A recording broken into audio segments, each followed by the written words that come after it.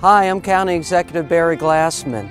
In honor of Black History Month, we're here at Swallowfield Farm in Berkley, a crossroads in northern Harford County, and a stop on the Underground Railroad.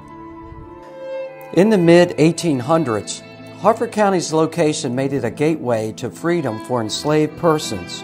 Help often came from the Quakers who settled here, including Swallowfield's owners, Gideon and Elizabeth Smith. Located just a mile from the Susquehanna River and 10 miles from the Mason-Dixon line, Swallowfield was a brief haven for freedom seekers. In their wonderful book, A Journey Through Berkley, Maryland, Christine Tolbert and Connie Byams wrote that fugitives arrived through this former cornfield. The code signaling their arrival was, "There are people in the corn." This ice house provided a place to hide. Take a moment to imagine waiting in this dark hole, 16 feet underground, in the cold straw that separated blocks of rock-hard ice.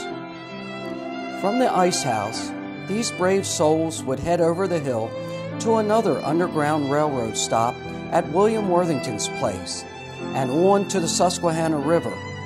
At the riverbank, a courageous African American named Richard Harris, who lived in this house, would row them across the river to the next station, or up the river to freedom in Pennsylvania. Escaping the evil bonds of slavery took enormous courage and determination. Let us honor the freedom seekers who risked their lives to make that journey, and the Harford County citizens who helped them live free.